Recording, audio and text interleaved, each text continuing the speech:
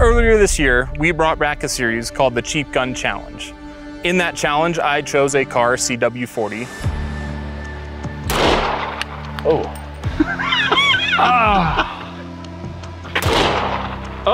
Malfunction, yes! I might have to go to the hospital. God, I don't want to shoot this thing. Oh my.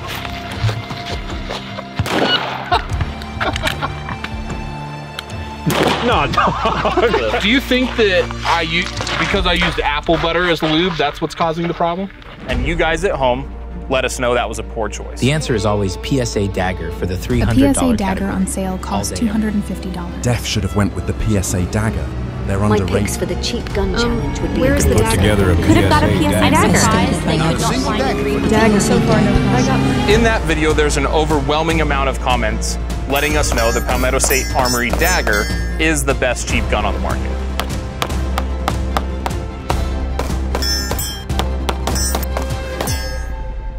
Today, we're gonna find out if you guys were right about the PSA Dagger or if the Car CW40 beats the shit out of it.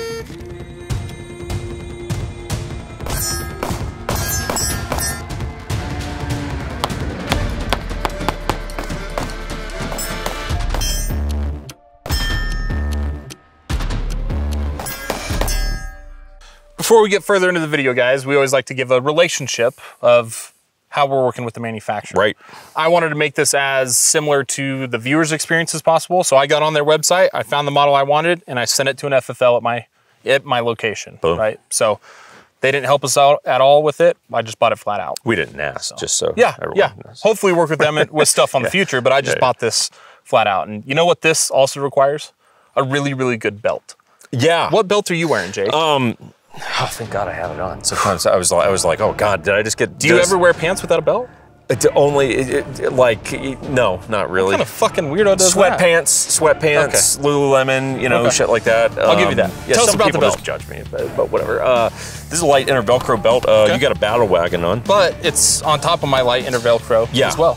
And those sync up well. And you would maybe even be wondering, like, hey, with this buckle, how does that work? Just fine. Look It's at that. designed so that they can overlap just fine, and you have no issues with that.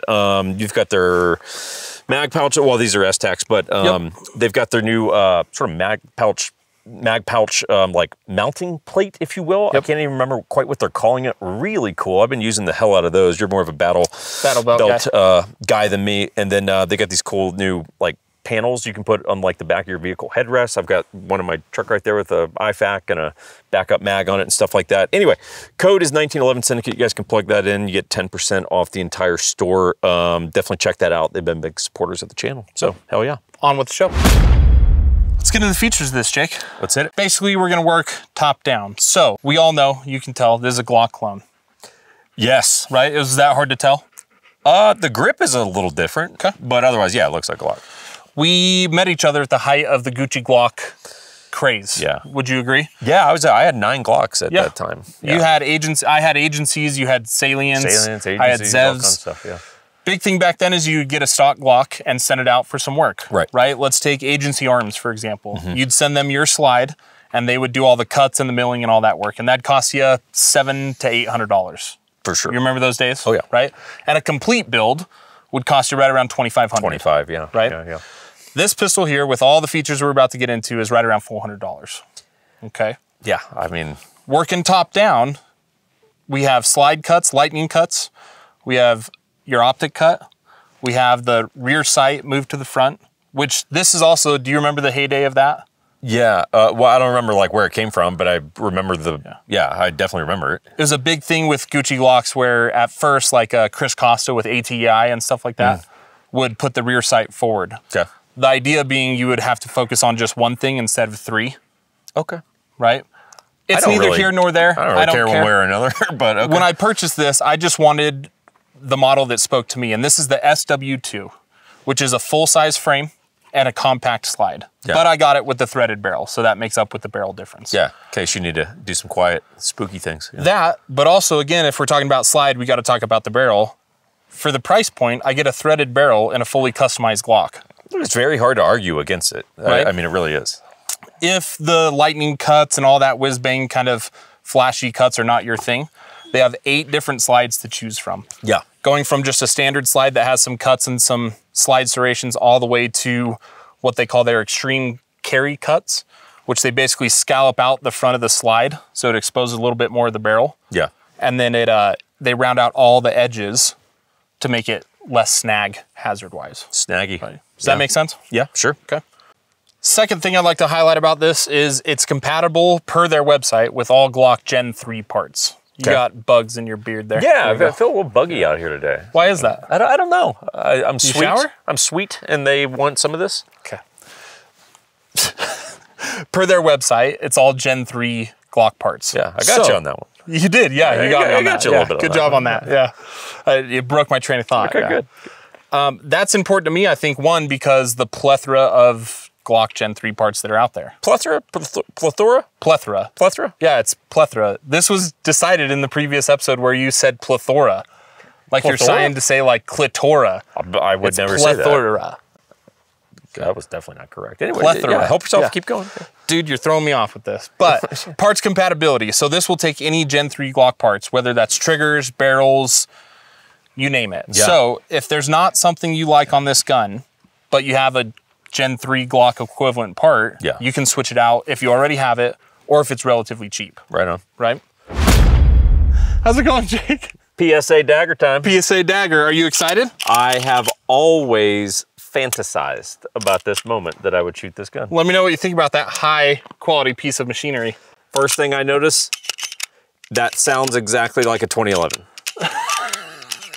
You don't have to be that rude. That sounds like a Cabot. For what this is, which is a Glock clone. Yes. Look through it at that lens, Jake. Okay.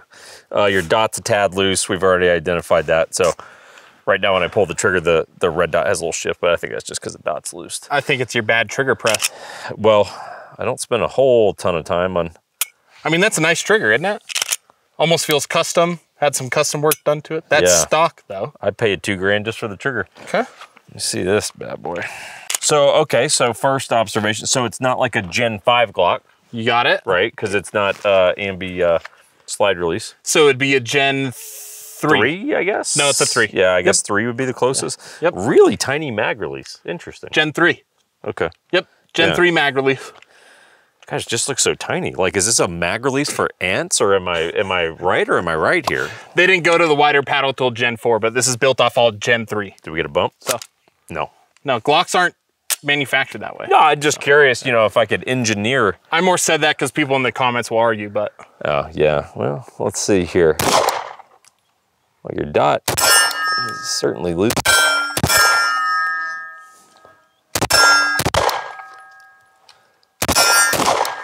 Maybe you just missed.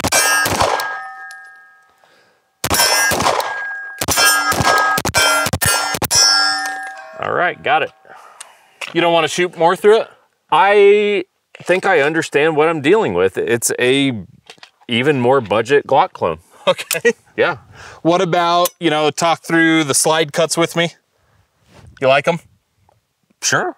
I mean, what about the frame? Don't really dig the frame that much. No? Tell me why. I just got no texture here. Okay. Like, could use some more texture. What about the angle? I would also say it's almost weird. We've got like one finger groove. It's like, are we doing grooves or not doing grooves? Well, we just did one on this. Yeah. I'm saying go all in, go all out. But what if all you need is one? I prefer no grooves, period. Okay. Just so, because like my hands, your hands. Everyone's hands are different. All different things. Finn's paws, they're all different, right? So it's like, you know, just let me determine where my hand goes would be my request. I'm assuming you can't change out the back strap. It doesn't look like it. Nope. Yeah, which is, I don't get too worried about that. Some people are always like, it's so big for my hand. I'm like, I don't know, dude. I shoot a Mark 23 just fine, and I'm not some huge dude, so that's not really an issue for me. Does it feel like a standard Glock grip frame or slightly different with angle and the palm swell? Angle. I'd say the angle is probably a little cleaner. For me not spending much time on Glocks anymore, I pick up the dot a little easier than I would in a normal Glock. For me, being used to 1911s, I really have to like dip down, exaggerate. You know, this, it's like I'm doing that about half, probably as much as I normally would.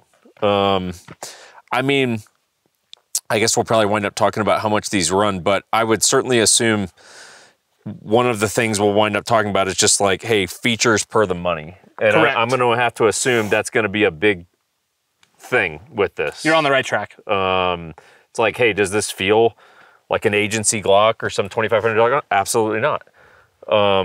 Do you need it to be at $400? Probably not. So, which we'll discuss a little bit later. Right. Yeah. So I don't know. My assumption is it's probably going to do everything you need it to do. Another thing that we got to talk about as far as this is concerned, not only parts compatibility, but holsters. Right. Right. I have 20 different Glock 19 holsters, right? Because this is technically a Glock 19 slide, so it should fit in that. Sure. The only one it has fit in reliably and clicks in is my Tenicor Khartoum holster. Interesting. Okay. Other ones it did not fit. Huh. Reason being is on their frame, there's a couple different features that we'll get into, but there's just some little extended swell points that are a little bit fatter than a standard Glock. Okay. So it doesn't quite fit into that. Huh. But again, my Tenicor Khartoum is what I've been running on it. So there's not a direct cross compatibility with holsters. Parts wise, there is. The only difference, I guess, that we could bring up is like their trigger roll pins are different. Okay. They use actual roll pins, but other than that, everything is standard. Holsters are the one thing that people are gonna have a hard time kind of fine tuning. Yeah. If you do Google it, there's plenty of people making them for this specific model. Just out of curiosity, did you ever play around with like taking an actual Glock slide or frame and rotating it onto that? I didn't on purpose because I just wanted to focus specifically on the gun. Yeah. Right? Yeah. I was gonna do that by switching out the trigger because we'll get into that in a bit, but I haven't switched any parts out. All right, so one of the biggest things we gotta talk about is frame. One thing you noticed is that is a Gen 3 frame. So you're not getting ambi controls. Which, as a ambi lefty shooter, I actually prefer on Glocks. Say that, explain that. Ambi lefty shooter. Well, lefty, AKA I use the ambidextrous controls. Do you? Okay. Yeah. You don't use your trigger finger on that slide release? Here's the thing, on a Gen 5 that has ambidextrous controls on it, Yeah. I wind up covering it up. So literally the one advantage I have on a Gen 3 Glock is everything always locks back and functions properly. Yeah. Because I'm not impeding anything over here. As soon as they went to Gen 5, for me as a lefty, it was like, you were trying to do me a favor, but you actually kind of screwed me over because now I'm impeding that slide release, which is what you would often do as a right-handed shooter. I'm like, damn, guys, give me a Gen 3. Gen 3 is what I want as a lefty. Okay. I don't want all the ambi shit. So you're saying you want that gun? Yeah. Okay, we can figure that out. I want to. It's okay, Jake. Yeah. I want the We got it here on feature camera, guys. set. Yeah. Get more into the frame too. It is a slightly different grip angle from a standard Glock. Right. Which you did notice. Yeah. This is always hard to put in words because people's hands are different. The way they present a pistol is different. My biggest thing is if you want to hold it up to the camera to show basically the palm swell area here is slightly different. There's more of a hump. Other than that, that's the biggest difference that I feel. Yeah. But you notice an angle difference as far as where the webbing of your hand It is. feels closer to a 1911 than a standard factory Glock does. Okay. Yeah, it's not a 1911 grip angle, but it is closer that direction than an OEM Glock. Okay. Yeah. You want more texture. I would argue most people are going to say that texture is fine for a concealed carry gun, which is why I got that. I think it is completely adequate and is going to be just fine. Okay. If I was taking my pick, would I do more? Sure. Is this a problem? No. And for, again, the price point, you're getting somewhat more would you say more texture than a Glock? Or about Not the same, just necessarily. different?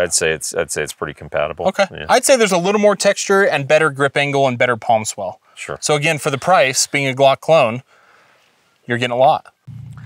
So I think for me, looking at this, you go, look, it's really tough to argue with features per the money. I mean, that's kind of undeniable. Yeah. So my biggest question would be, as a skeptical critic, at that price point, can this thing actually work? I would expect a Glock clone to out of the box run fairly reliably. Having said that, there are some things we're gonna have to discuss about this gun. I have my first two range trips, about 400 to 450 rounds between those two range trips with zero malfunctions. On the third range trip, on both the stock mag that came with it, which is a mag pull mag, and a standard Glock 17 mag, on a full magazine, I'd insert the mag, drop the slide, and there would be a failure to feed. Why that would happen? Have no clue, but it happened I'd say 4 to 5 times that range trip on a full mag, okay? After that, there was one more range trip where that happened twice throughout the entire range trip, which was about another 400 rounds. I cannot recreate it. I was hoping it would happen again on the range today, but we had another malfunction on the range today. On the malfunction we saw today, it was a failure to eject, and then it was a failure to feed because of the failure to eject. Yeah, it was almost like a hybrid stovepipe. It was Type like 3 stovepipe, or? Yeah, it was a hybrid of a malfunction. I mean, the failure to eject was the culprit of the problem, though. Correct. And we don't have audio for that, guys, but we're going to cut it in. And that's a one-off. You've only had that once. I've only had that happen today on the range. Which I wouldn't place too much faith in it if it's a one-off. Yeah. You know? Just kind of those weird, you know, maybe I was impeding the slide ever so slightly. Yeah. Lost my grip. I mean, I was talking about it when I was listening to you talk about the failure to feed. I was talking about it on another video recently where I'm like, I don't worry about one-off malfunctions. I'm looking for patterns of malfunctions. Correct. So to me, the little bit of that pattern of the failure to feed is interesting, though. Which again, even as you're talking, I haven't been able to have the failure to feed like I did those couple range trips. Interesting. It's worth noting because again, guys, we do these and try to give you the most honest feedback we can. Sure. And that's something worth noting. Yeah. Last thing we're going to talk about, Jake, before we get into final thoughts and the rating and things of that sort, is the trigger. Now, your biggest gripe with most Palmer guns is the trigger, right? I mean, I'm a 1911 guy, so it's like it's not even a fair fight. You know? Sure. And I would say most people's gripe with Palmer striker fire guns is the trigger. However, good fundamentals and a lot of training, you can still shoot those triggers fairly well. 100%. Not arguing that, right? People that argue that, you don't know what you're talking about. Oh yeah, absolutely. This is a standard as far as like the fire control mechanism in the back of the gun, same as a Gen 3 trigger. Okay. The shoe is different though. Right, yeah. So typically on Glocks, you have in the middle of the trigger safety. Yeah. Right? On pistols like the Smith & Wessons, it's the bottom half of the trigger pivots, and that's the safety, right? And that's the style that this is. So I'd say it's the Smith & Wesson trigger shoe with a Glock Gen 3 trigger system. Does that make sense? I don't like those type of triggers. I don't like how they curve at the bottom. I'm not drawn to them. Yep, I'd rather have a standard Glock trigger safety, right? I agree. But again, for this price, the price that it comes at, all the features, and the availability to change out any Glock Gen 3 trigger, you can just swap that out. Sure. And call it a day. Sure. Right? They maintain the trigger system with roll pins too, which is actually an upgrade compared to normal Glocks because they're just push pins. Yeah. So I'd say they actually have that up on Glock. But yeah, the trigger is nothing to write home about other than the trigger shoe is the only thing I'd change. So I guess maybe my ultimate question is we kind of look at the reliability side, like where are you at on the trust scale with that thing? So after those malfunctions that I had, those first 2 range trips, I was a little skeptical. That 3rd range trip, I had no malfunctions, right? I've been carrying this in my 10-core holster. Like I trust my life to it. Okay. Because rounds are already fed into the chamber and it never had an issue cycling a full mag. It just had an issue of, you know, cycling the first round on an empty chamber. Got it. Right? So like for the price and everything, I trust my life to this gun, man. It's all Glock Gen 3 parts. Okay. Before we get into the rest of the video, a couple ways people can support us, Jake. Yes. We got Patreon. We do a lot of cool free, not free, but some cool exclusive content, right? Obviously, you got to pay for Patreon. But there's some exclusive behind-the-scenes content. Jake's been vlogging lately, which, how's that going? That's fantastic. Yeah, I've been awake for a long time right now. I think You'll the see. other videos probably already out by now, but yeah. We host private classes with verified, you know, legitimate instructors across the country. We got one of those coming up in September. And it's just a way to support the machine, right? On top of that, we are a real estate company. Jake's here in Utah, I'm down in Arizona. We have affiliates all across the country. If you need help with real estate, you're into guns and shooting, we can help you out. All right, Jake, some final thoughts about this. Hit me. So we had mentioned earlier in the video, we met at the height of the Gucci Glocks, right? I had a Salient, a Zev, an Agency, the whole kit and caboodle. Back then, that was the thing for those guns. You'd buy the gun, send it off, have a bunch of work done to it, get it back. It's like a $3,000 gun at the end of it. Yeah, totally. Right? You enjoyed those guns back then. I did, had a lot of them. Yeah. How come you enjoyed them? Man, it's the shooting schools that I came up. Everyone was shooting Glocks, and I liked nice shit, and so I just got the nice version of the thing everyone was shooting. Yep, yeah. Kind of the way I went too. Yeah. At the end of the day, when we were spending $2,500 on those guns, for again, right around $400 shipped to your house or to your FFL, it is really hard to argue why anyone would go with a Glock at this point. And that comes with... You mean an OEM Glock? A Glock that's sent off to get work done. Oh, got it. Okay. Like, why on earth would you ever take a stock Glock and send it out to get all that work done when you have the Dagger?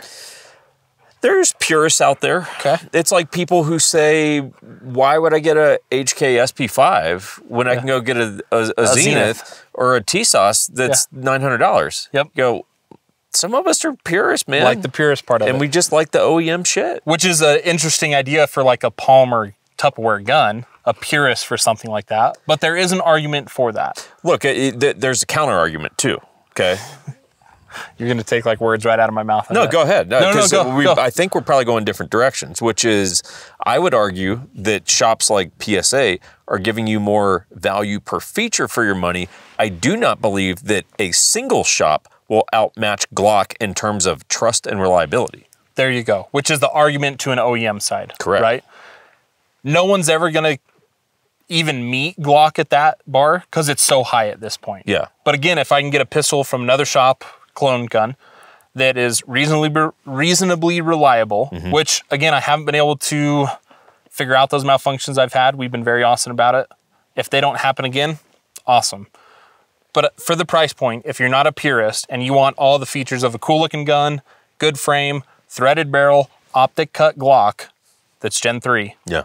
This is kind of the only option. Yeah, if you have some budget considerations, I mean, this is really tough to argue with. If you're like, I don't have budget considerations, it's like, okay, maybe you do go spend $500 on a Glock and send it off. Like, at the end of the day, I'm always of the opinion of, do whatever you want, man. I don't care. Yep. It's your money. Do whatever makes you happy. If you want to spend $2,500 on a Glock, knock yourself out. Yeah, agreed. So, end rating for this. Originally, I was going to say it's got to be A+. Even when I first got the gun, I was immediately like, this is going to be an A+. Just on the fact, and maybe a little bias, that I'm a Striker Fire Glock Palmer guy. Yeah. Having said that, after having the malfunctions and the issues that I had with it, again, not repeatable, not consistent, there's not a true pattern there, I'm giving it an A-. Wow, okay. For what it is and what the price is. Okay. It is really hard to not give that at least an A. Okay. Okay? Okay. What are you going to give that? I don't think I'm qualified to give it a grade yet. I don't think I have the requisite time on it. Yeah. Cool. Well, I think it's a great gun for the price, good features, and I'm happy I spent my own money on it. Right on. All right. Well, good for you. We'll see you guys next time.